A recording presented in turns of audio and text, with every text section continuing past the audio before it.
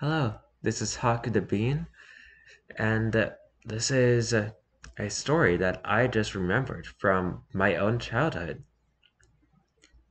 It was told to me by my cousin, and when I was very young, and I still remember it to this day. This is the story of Clickshaw.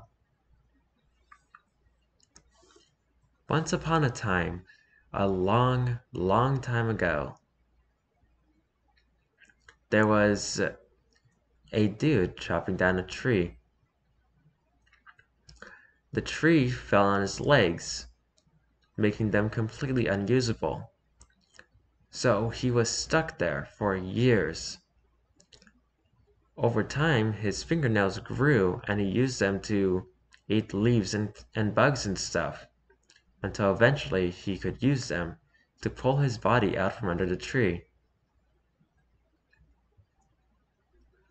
When he dug his fingernails into the ground, they made a loud click noise, and when he started to drag himself, there was a loud shaw, hence the name Clickshaw. I remember being very scared of this story as a child because of the next part.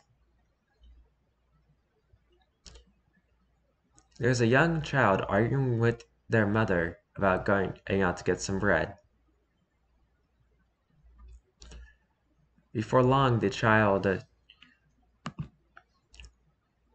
is forced outside and the door is locked behind them until they get at the bread from outside.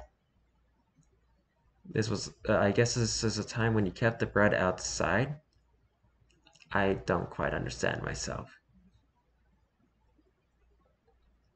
He was afraid of Clickshaw, so he runs to get the bread.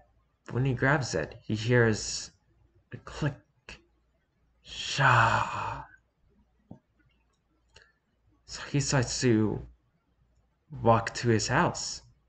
He hears it again, click, shaw. So he starts to run to his house and increase his speed. He tries to open the door, but it's still locked. He's pounding on the door, screaming for his mother. But the child is grabbed. Probably about 15 minutes later, the mom goes outside, sees her unalive child, and this person who's missing their legs laughing at him. So she runs inside after screaming. Too bad the guy hurt her. I still don't know why he turned into a murderer after getting severely injured, but whatever. He chases her. She hides under the table. He climbs on top somehow, and for some reason. Then he gets her.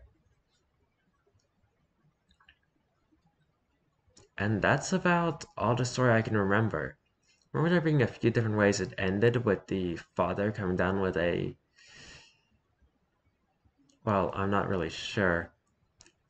Either he's gone too, or he beats Clickshaw, I don't remember. That's the end of the story to what I can remember. Bye.